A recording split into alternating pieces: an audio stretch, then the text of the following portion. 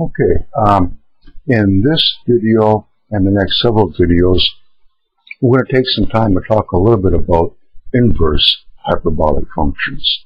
And remember how this works now. If we say that the inverse hyperbolic function of x equals y, that's the same thing as saying that the hyperbolic sine of y is equal to x. These are two equivalent statements here. And this is the graph here of the hyperbolic sine function. This is the graph of the inverse hyperbolic function of sine. And notice that the inverse hyperbolic sine function is just kind of a shallower version of the hyperbolic sine function. And what we're going to do in this video is find a logarithmic expression for the inverse hyperbolic sine of x.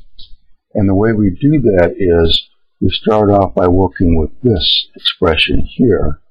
So from here we would say that e to the y subtract e to the minus y will equal 2 times x. We'll bring it the 2x over to this side. We have e to the y minus 2x subtract e to the minus y equals 0. And let's get rid of this negative exponent here. We'll multiply both sides of the equation by e to the y. So we have e to the 2y minus 2x e to the y minus e to the minus y times e to the plus y is e to the 0, which is 1, and this equals 0.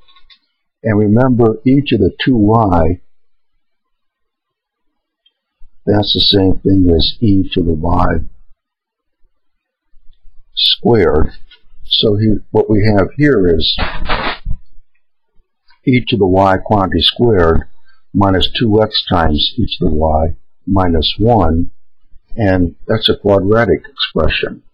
Remember, the general form is a times the variable squared, this is the variable squared, plus b times the variable to the first power, that's this, plus some constant equals 0.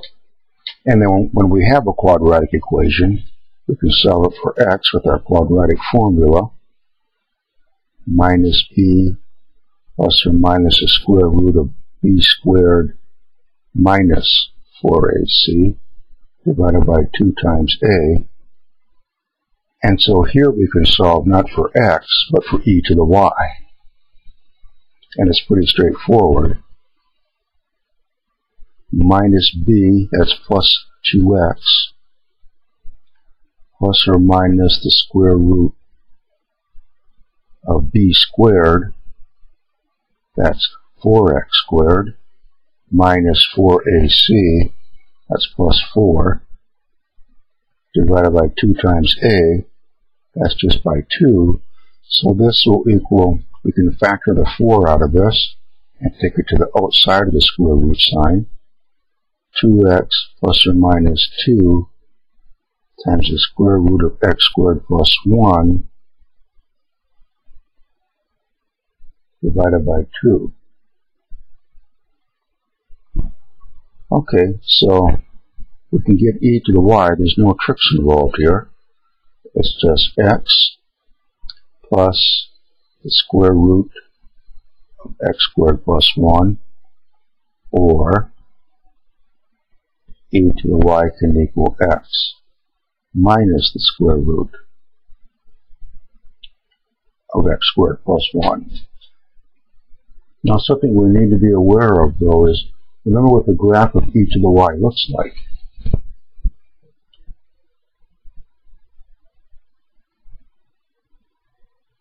If this right here is 1, it comes out looking something like this, where it never becomes 0. It's always a positive value. Now if we look at this, we're subtracting something from x. And in fact, what we're subtracting from x is going to be a number that's larger than x is. If that was just the square root of x squared, that would be x. But we're adding 1 to that number. So this is always going to be a negative expression. So this solution here we discard. This is the only valid one. This one is always going to be positive. Or we take the natural log of both sides and we say y will equal the natural log of x plus the square root of x squared plus 1. Very straightforward, no tricks involved at all. But we have to remember now, what is y? We go back up to here.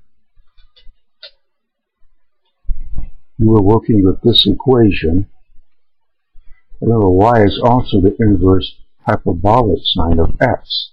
So now we can say that this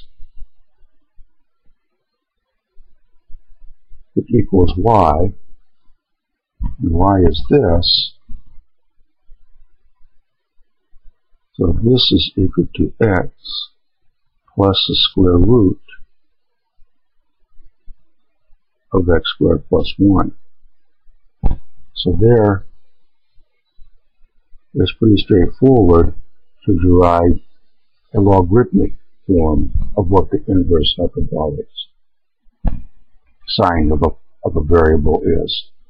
Now, we have a little bit of extra time.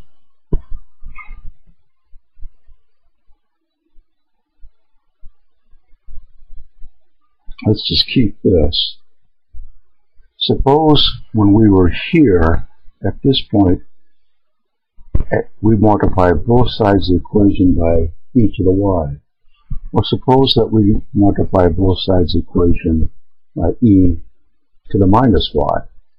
Then here we would have 1 minus 2x times e to the minus y minus e to the minus 2y equals 0. Or multiply through by negative 1, and we'll have e to the minus 2y plus 2x e to the minus y minus 1 equals 0. And just like we did before, we can solve this for e to the minus y. We get two values. We'll only keep one of them because you remember what the graph of e to the minus y looks like. If this is 1,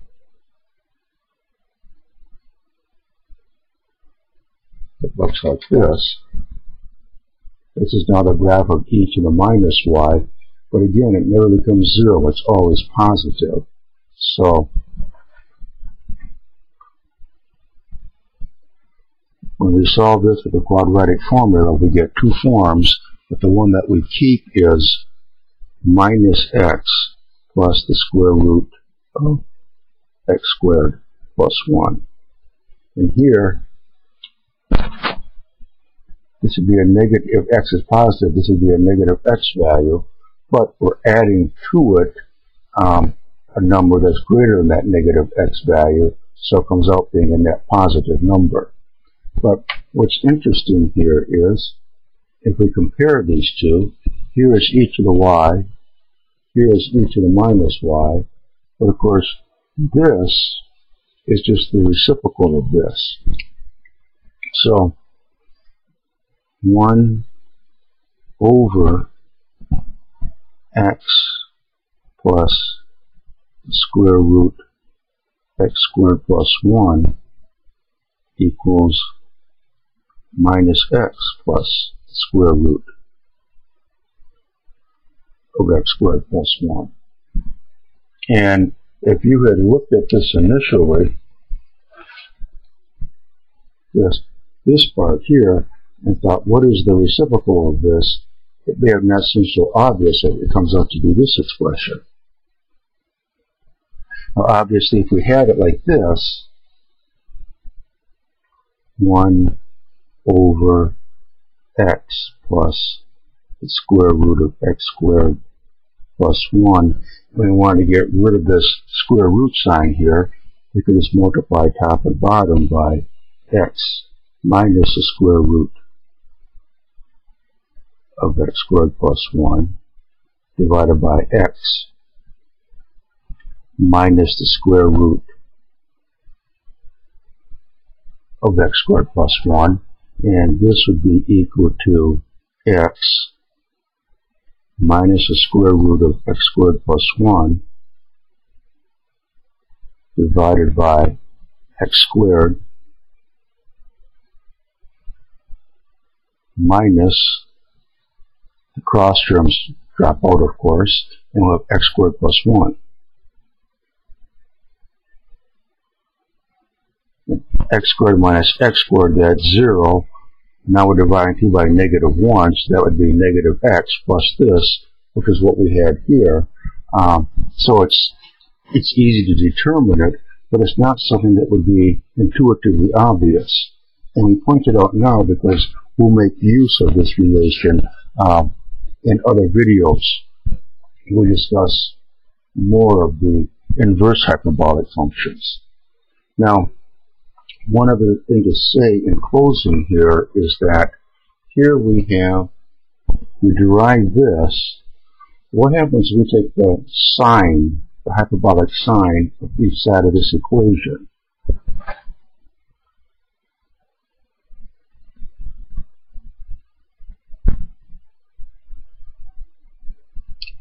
Well, if I take the hyperbolic sine of this side of it, that's just going to give me x.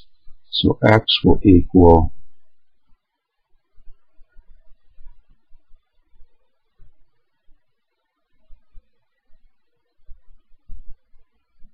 so that means then that if indeed this is correct, if we did this correct here, well, it's pretty simple, it should be right.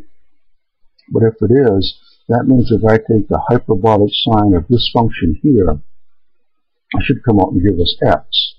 I don't think we have enough time to do that in this video, but come back and join us in the next video, and we'll do that and see if indeed this holds out to be true.